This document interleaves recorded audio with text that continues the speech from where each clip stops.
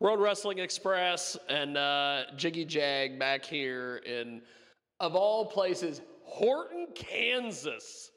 And tonight, I think you're facing Fitness 2. That is correct, lad. We're going to get in the ring, and we're going to do kind of a Heritage Cup style of match. More European, more my style. We're looking at probably triple rounds, as you know what I mean. He says that the people of Horton, Kansas cannot count to 3, but apparently he's going to try to prove them wrong.